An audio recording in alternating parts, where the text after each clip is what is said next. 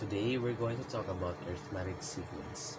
Here we will learn what an arithmetic sequence is, how to continue an arithmetic sequence, how to find missing terms in arithmetic sequence, and how to generate an arithmetic sequence.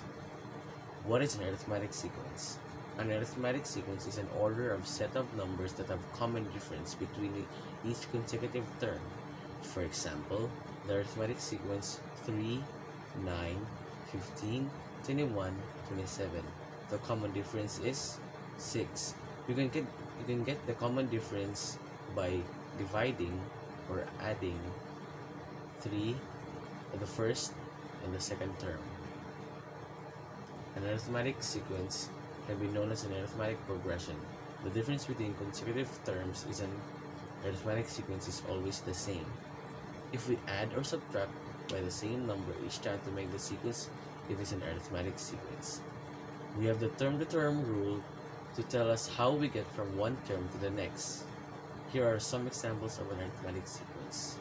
First term is 3, the second is 9, the third is 15, the fourth is 21, the fifth is 27. These are the five terms, the first five terms.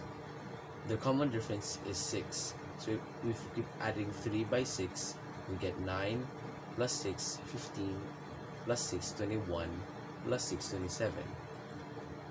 We can also get the common difference by subtracting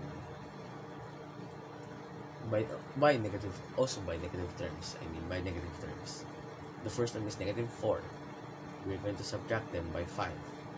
The first 5 terms is negative 4, negative 9, negative 14, negative 19, and negative 24.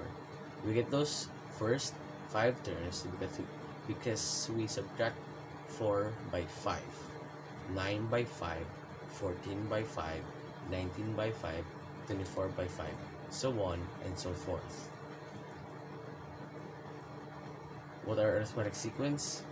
Arithmetic sequence are ordered set of numbers that have common difference between each consecutive term. If we add or subtract same number each time to make the sequence, it is an arithmetic sequence. How to continue an arithmetic sequence? In order to continue an arithmetic sequence, we should be able to spot or calculate the term-to-term rule. This is done by subtracting 2 consecutive terms to find the common difference. We can get this by the first term or how many terms, like if we have blank blank blank, so we have 2 blank blank 6, the common difference is 2. We can get this by, I'll explain it later. Okay, we'll continue an arithmetic sequence. Take 2 consecutive terms from the sequence. Second, subtract the first term from the next term to find the common difference, which is add the common difference to the last term in the sequence to find the next term. Repeat for each new term. So this is the arithmetic sequence formula. The arithmetic sequence formula is an equals to a1 plus n minus 1d, in where an is the nth term, general term. A1 it is the first term. N is the term position. D is the common difference. So now we're going to use the arithmetic sequence formula. So for example, consider the arithmetic sequence 5, 11, 17, 23, 29. What is the value of the 12th term of this sequence? So the ace of 1 is 5. 1, 2, 4, 5. So 5 terms. 5, 11, 17, 23, 29. So we're going to use the arithmetic sequence formula, which is ace of 1 equals to ace of n equals to ace of 1 plus n minus 1d. So we're going to put that ace of n will be 12 equals to Ace of 1, which is 5. Hold on.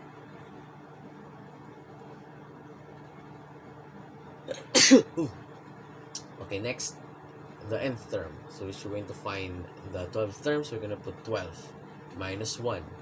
And the common difference is 5 minus 11, 6. Correct. So next, ace of 12 equals to 5 plus 11, 6. How we got 11? So we go back to the, we're going to back to the last part, which is 12, which was 12. Ace of 12 plus equals to 5 plus 12 minus 1, 6. So we're going to do 12 minus 1. That's as simple as that. Next